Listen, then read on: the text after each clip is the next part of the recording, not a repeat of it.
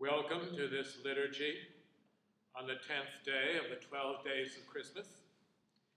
This is the Episcopal Church of the Nativity, and we are so glad you are with us, whether you're tuning in today or later in the week. You can follow the service on the bulletin, which is posted on our website, nativityonthehill.org. Our opening hymn is the first three verses of the first Noel, hymn 109 in the Episcopal Hymn Book or in the bulletin.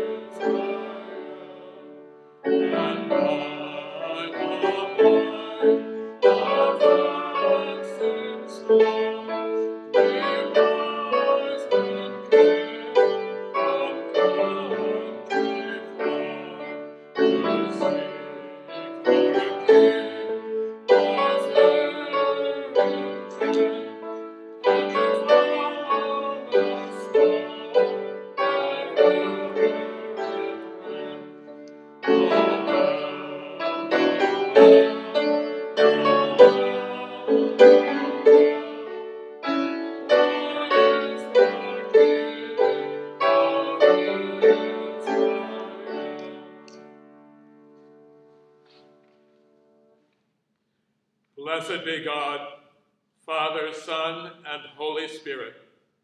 And blessed be God's reign, now and forever. Amen. Almighty God, to you all hearts are open, all desires known, and from you no secrets are hid.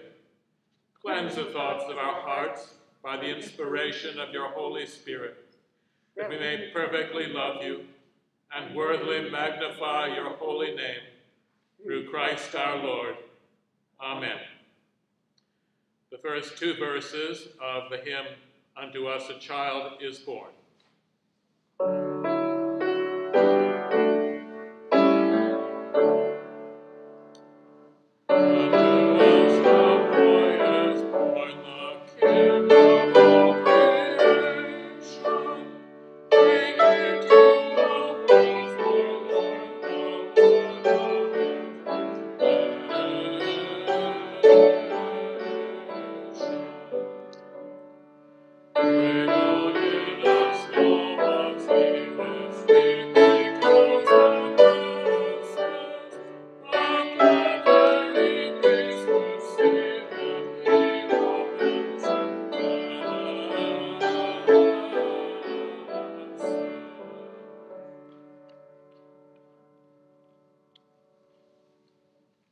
The Lord be with you. And also with you. Let us pray. O God, who wonderfully created and yet more wonderfully restored the dignity of human nature, grant that we may share the divine life of him who humbled himself to share our humanity, your Son, Jesus Christ, who lives and reigns with you in the unity of the Holy Spirit, one God, forever and ever. Amen.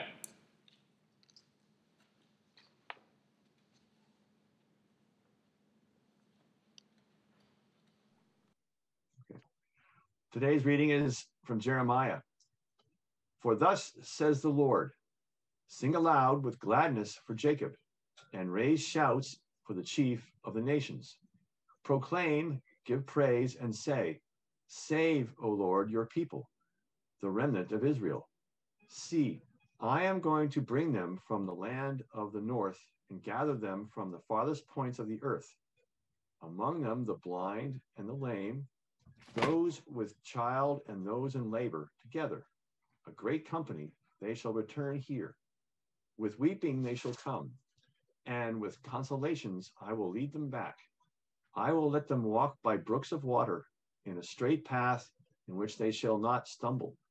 For I have become a father to Israel, and Ephraim is my firstborn. Hear the word of the Lord, O nations, and declare it in the coastlands far away. Say, he who scattered Israel will gather him, and will keep him as a shepherd a flock. For the Lord has ransomed Jacob, and has redeemed him from the hands too strong for him. They shall come and sing aloud on the height of Zion, and they shall be radiant over the goodness of the Lord, over the grain, the wine, and the oil, and over the young of the flock and the herd. Their life shall become like a watered garden, and they shall never languish again. Then shall the young woman rejoice in the dance, and the young men and the old shall be merry. I will turn their mourning into joy. I will comfort them and give them gladness for sorrow. I will give the priests their fill, and my people shall be satisfied with my bounty, says the Lord.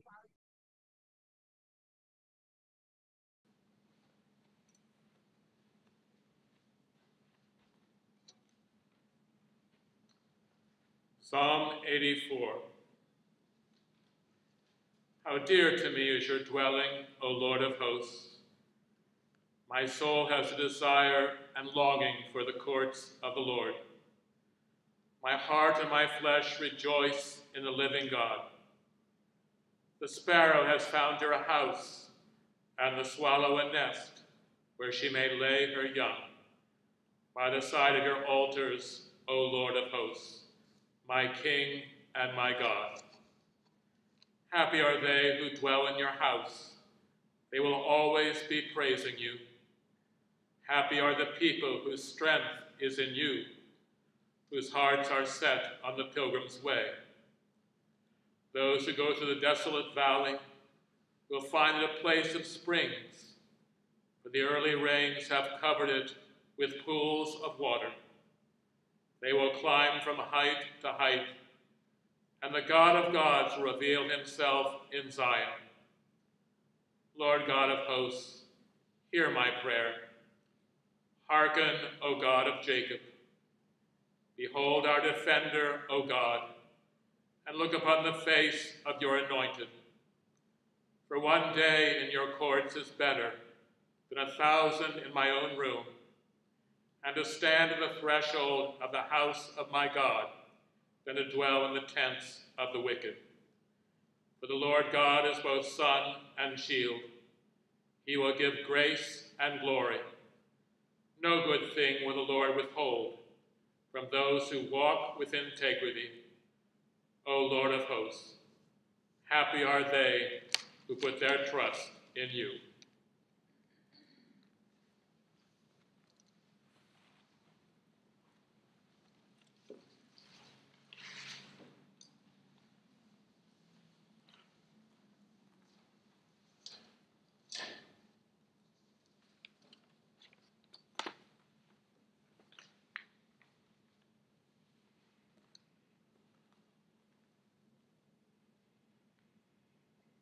reading from Paul's letter to the church in Ephesus. Blessed be the God and Father of our Lord Jesus Christ, who has blessed us in Christ with every spiritual blessing in the heavenly places. Just as he chose us in Christ before the foundation of the world to be holy and blameless before him in love, he destined us for adoption as his children through Jesus Christ, according to the good pleasure of his will, to the praise of his glorious grace that he freely bestowed on us in the Beloved.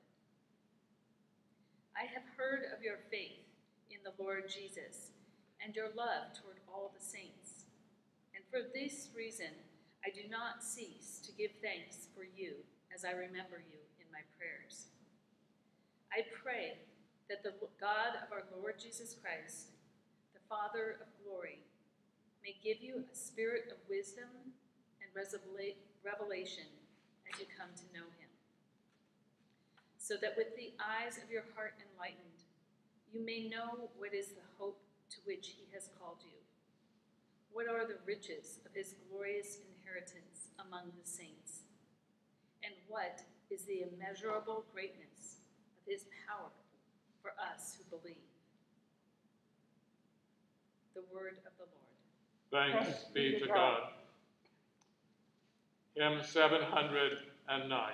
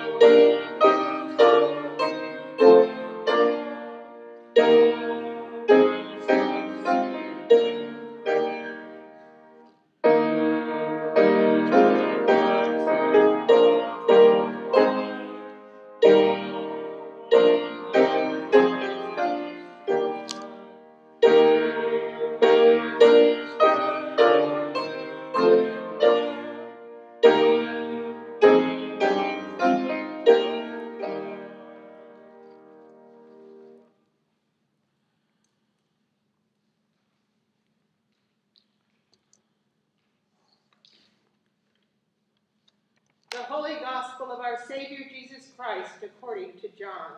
Glory to you, O Lord. In the beginning was the Word, and the Word was with God, and the Word was God. He was in the beginning with God.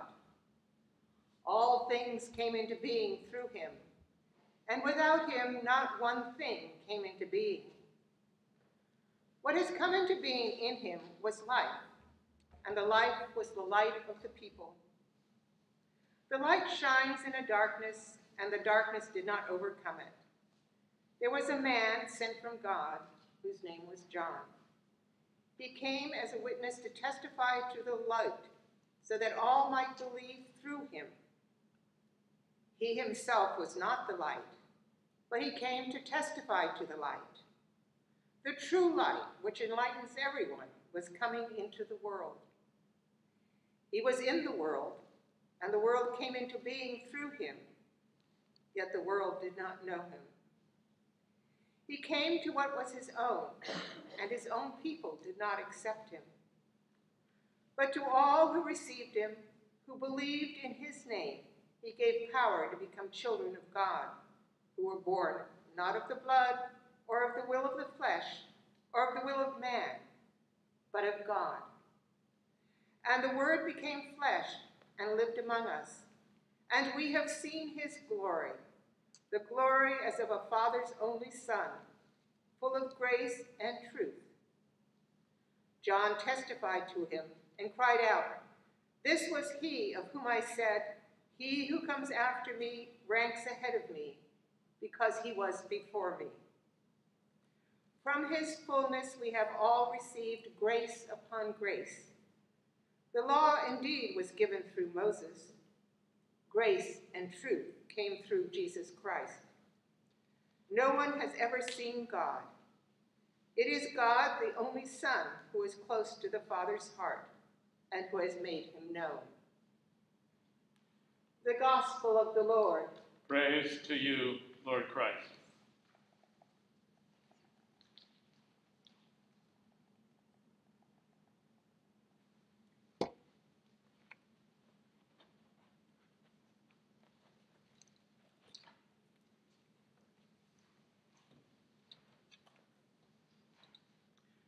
From today's Gospel, he was in the world, and the world came into being through him, yet the world did not know him. Experts often inform us that our existence depends on something we never heard of. Medical experts tell us that our physical survival depends on all sorts of bodily processes of which we are not normally aware.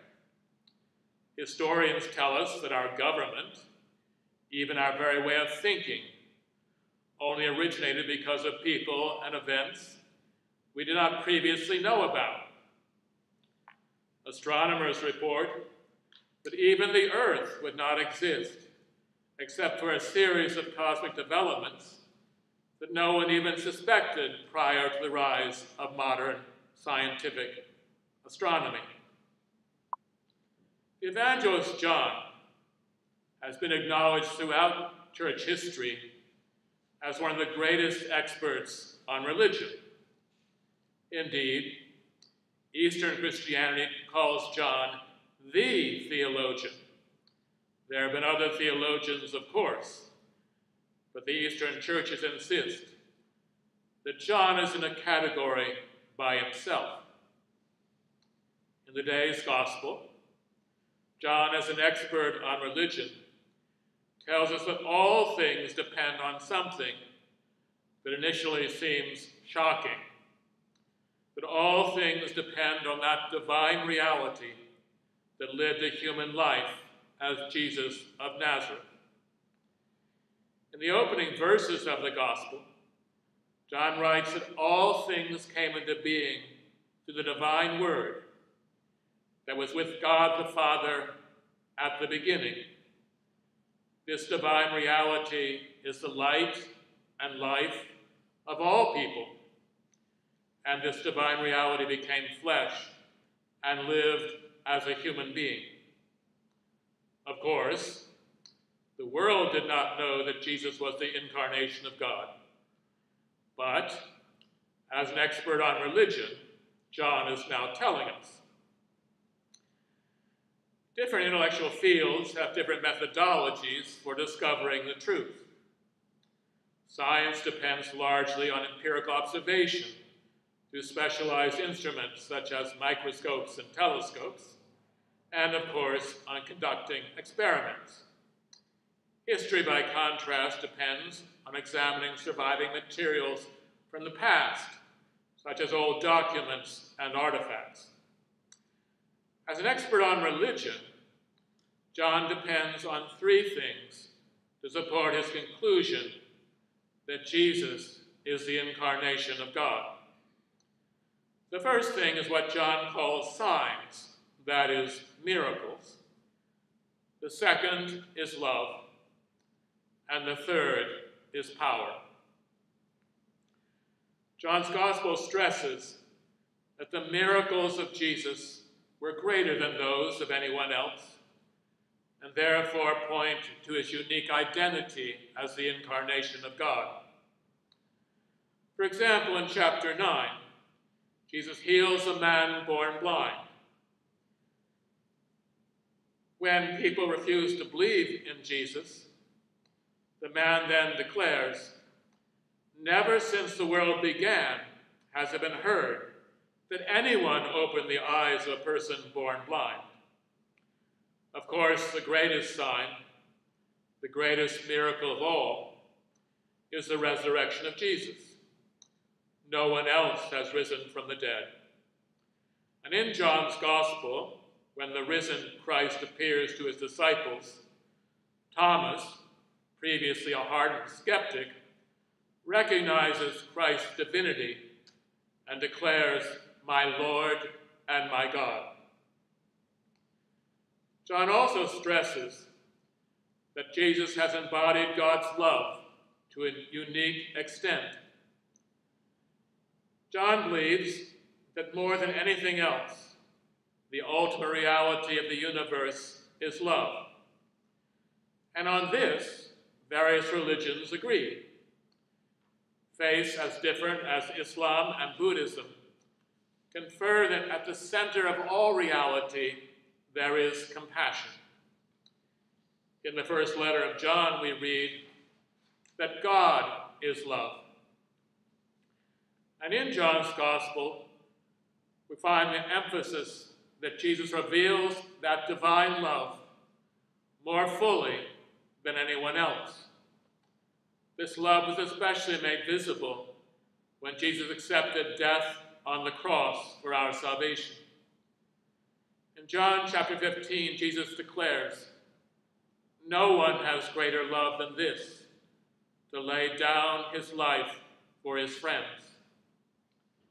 Finally, John's Gospel insists that if we believe in this unique love, we gain power.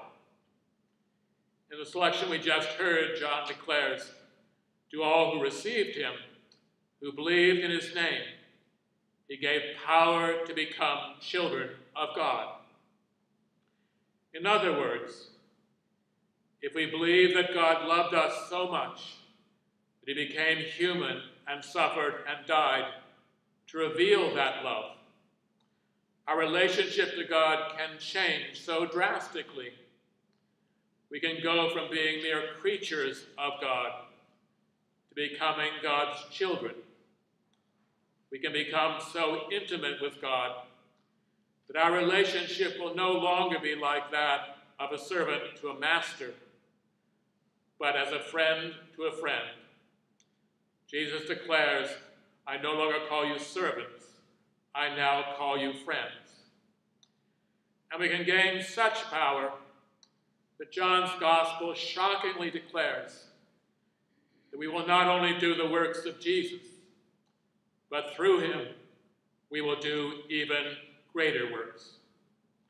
However, this extraordinary power, the power that proves that Jesus is the incarnation of God, only becomes available as we respond to God's love by loving one another.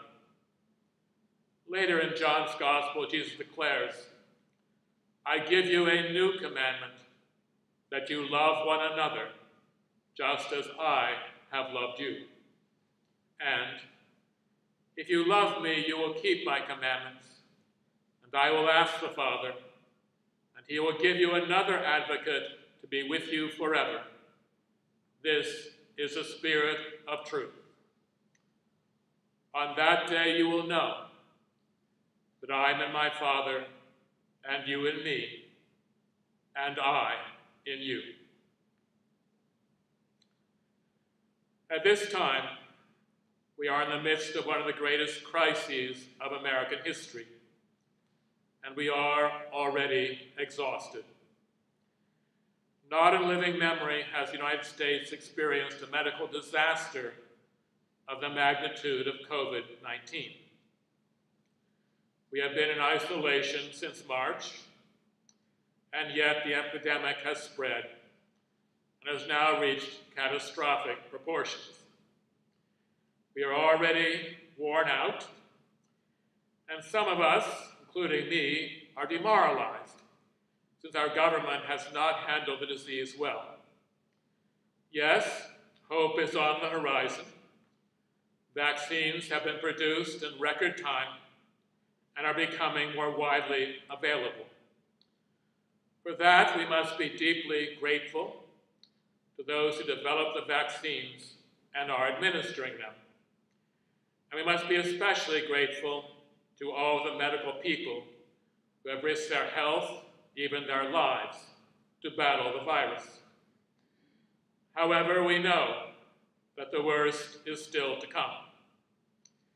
A new and even more contagious form of the virus has reached California, and it will be months before there is enough vaccine for everyone.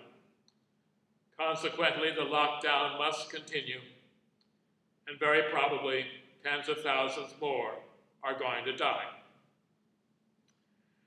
Let us then, in the face of this disaster, avail ourselves of the power of which John's Gospel speaks, the power of God's love revealed in the Incarnation.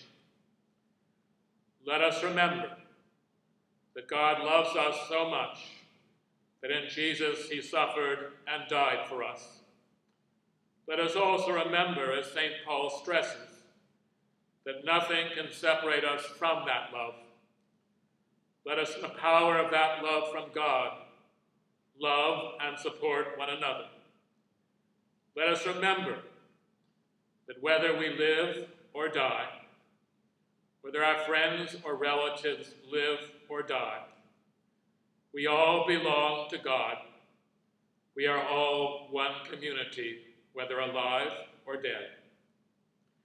And let us cling to the sure and certain hope that regardless of what happens now, ultimately all will be well, because God, the creator and ruler of the universe, has in Jesus come among us.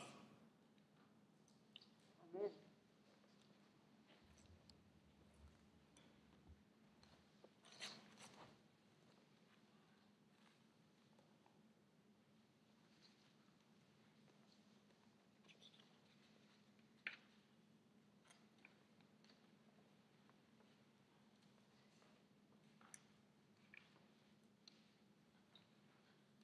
Let us join in saying the Nicene Creed.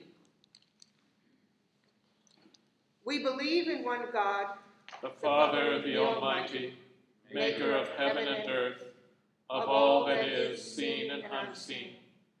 We believe in one Lord Jesus Christ, the only Son of God, eternally begotten of the Father, God from God, light from light, true God from true God, begotten, not made, of one being with the Father. Through him all things were made. For us and for our salvation, he came down from heaven. By the power of the Holy Spirit, he became incarnate from the Virgin Mary and was made man. For our sake he was crucified under Pontius Pilate. He suffered death and was buried. On the third day he rose again in accordance with the Scriptures. He ascended into heaven and is seated at the right hand of the Father. He will come again in glory to judge the living and the dead, and his kingdom will have no end. We believe in the Holy Spirit, the Lord, the giver of life, who proceeds from the Father and the Son. With the Father and the Son he is worshipped and glorified. He has spoken through the prophets. We believe in one holy, Catholic, and Apostolic Church. We acknowledge one baptism for the forgiveness of sins. We look for the resurrection of the dead and the life of the world to come. Amen.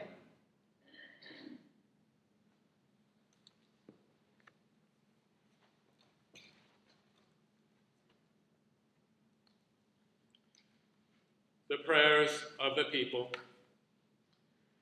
After each petition, we will have the response, "We have all received grace upon grace."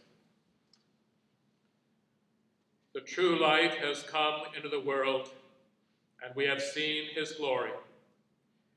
We pray that this light will always shine through us as we make our way through the world you have made. From his fullness, we have all received grace upon grace. We pray that the true light will illumine your faithful people. We pray for all bishops, priests, and deacons. who guide and support your people in their ministries. From his fullness, we have all received grace upon grace.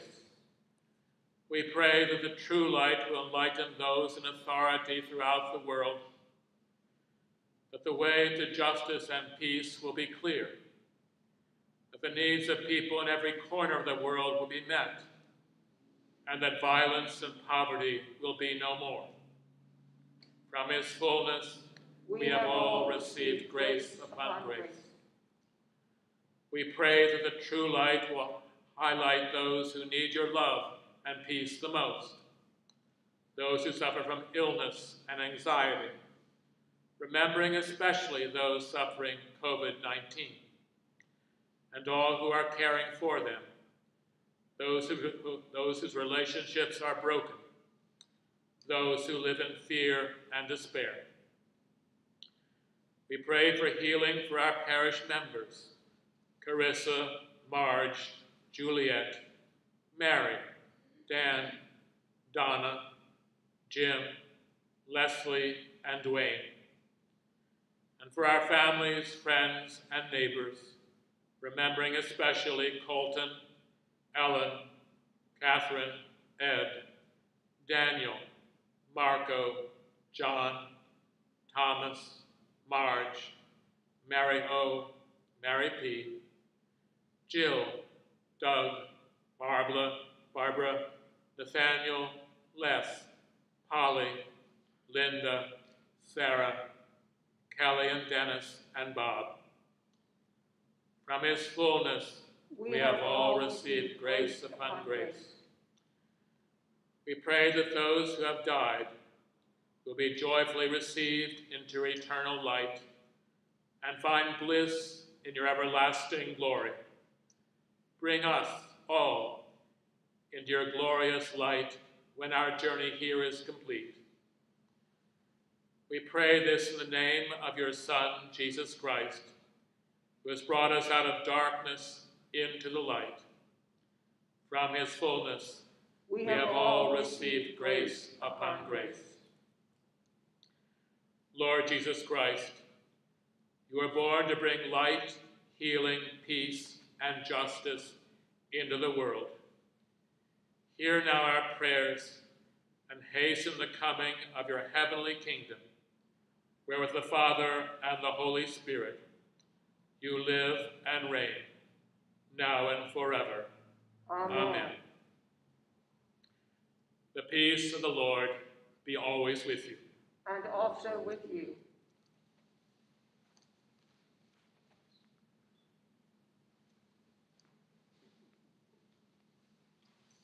Please be seated for a moment. There are a number of important announcements. On this week, on January 7th, a new Bible study will commence. We will be discussing Richard Rohr's The Universal Christ. The Bible study will meet on Zoom at 10 in the morning. The day after our service, we will also have a coffee hour on Zoom, and you're all invited. The link is on our website, nativityonthehill.org. Wednesday is Epiphany, the end of the Christmas season, and there will be a service at 6 p.m. The service will consist of evening prayer. We will receive with thanksgiving offerings to Nativity of pledges and plate. You can contribute by sending a check to the church or by using the Give button on our website. All who participate in this Holy Communion virtually receive the full benefits of the sacrament because we come with the intention of being united with Christ and one another. Offer to God a sacrifice of thanksgiving and make good your vows to the Most High. For who is greater, the one who sits at table or the one who serves? Is it not the one at table? But Christ has come among us as the one who serves.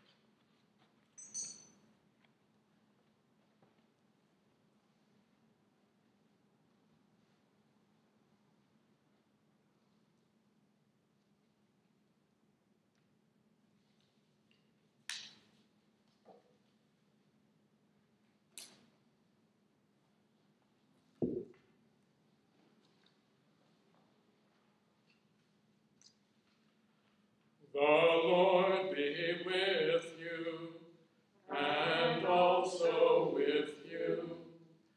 Lift up your hearts. We lift them to the Lord. Let us give thanks to the Lord our God. It is right to give God thanks and praise.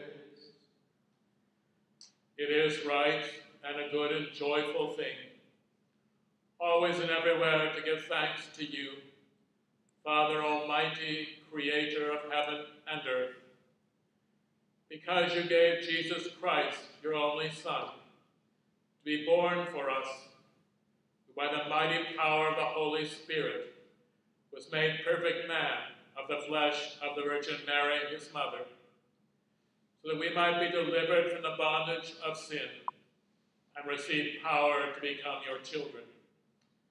Therefore we praise you, joining our voices with angels and archangels, with all the company of heaven, who forever sing this hymn to proclaim the glory of your name.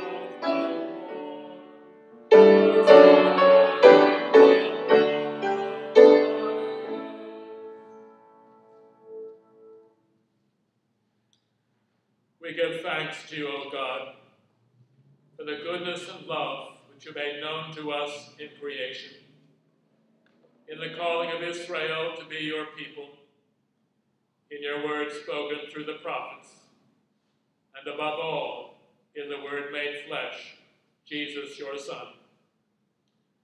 For in these last days, you sent him to be incarnate from the Virgin Mary, to be the Savior and Redeemer of the world. him you have delivered us from evil and made us worthy to stand before you. In him you have brought us out of error into truth, out of sin into righteousness, out of death into life. On the night before he died for us, our Lord Jesus Christ took bread, and when he had given thanks to you, he broke it and gave it to his disciples and said, "Take, eat. This is my body, which is given for you. Do this for the remembrance of me." After supper, he took the cup of wine, and when he had given thanks, he gave it to them and said, "Drink this, all of you. This is my blood of the new covenant, which is shed for you and for many for the forgiveness of sins. Whenever you drink it, do this for the remembrance of me." Therefore, according to his command, O Father, we remember his death, we proclaim his resurrection, we await his coming in glory. And we offer our sacrifice of praise and thanksgiving to you, O Lord of all, presenting to you from your creation this bread and this wine. We pray you, gracious God, to send your Holy Spirit upon these gifts, that they may be the sacrament of the body of Christ and his blood of the new covenant. Unite us to your Son in this sacrifice, that we may be acceptable through him, being sanctified by the Holy Spirit. In the fullness of time, put all things in subjection unto your Christ, and bring us to that heavenly country where with all your saints we may enter the everlasting heritage of your sons and daughters, through Jesus Christ our Lord, the firstborn of all creation, the head of the church, and the author of our salvation. By him and with him and in him, in the unity of the Holy Spirit, all honor and glory is yours, Almighty Father, now and forever. Amen. And now, as our Savior Christ has taught us, we are bold to say, Our Father, who art in heaven, hallowed be thy name. Thy kingdom come, thy will be done, on earth as it is in heaven. Give us this day our daily bread, and forgive us our trespasses, as we forgive those who trespass against us. And lead us not into temptation, but deliver us from evil. For thine is the kingdom, and the power, and the glory, forever and ever. Amen.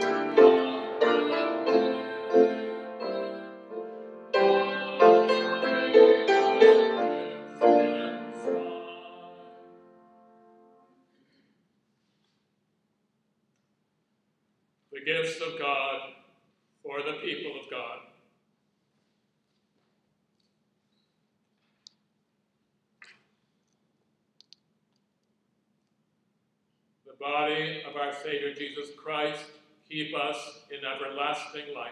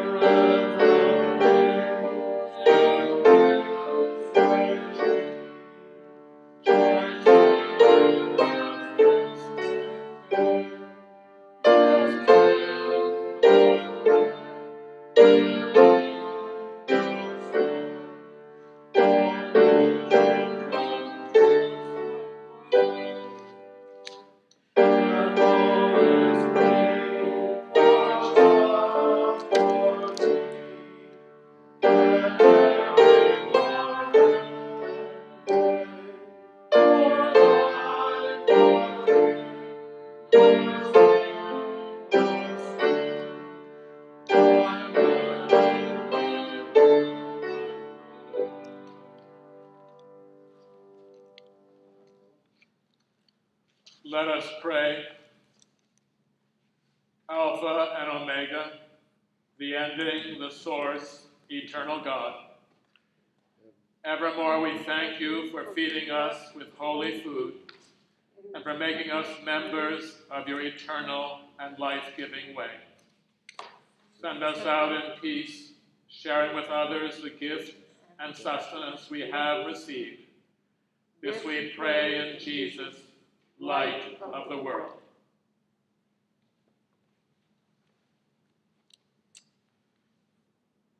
May God, who sent the sons to take our nature, bless you in this holy season.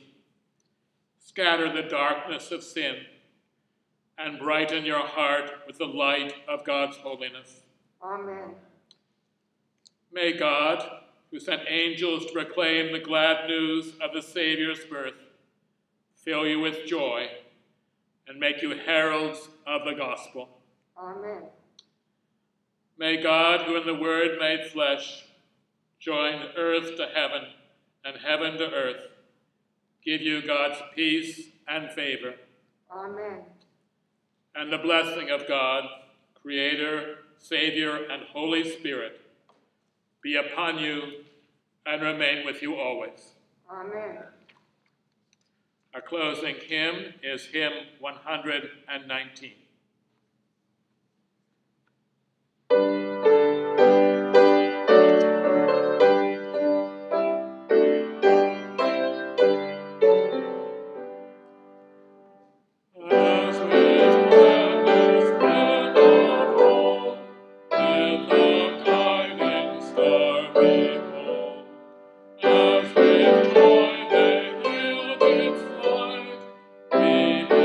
Onward be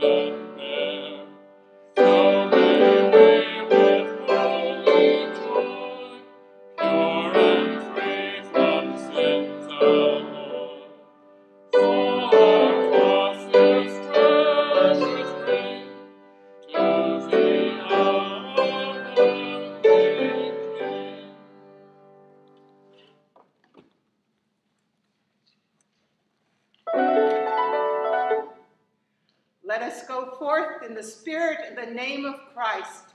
Thanks be to God.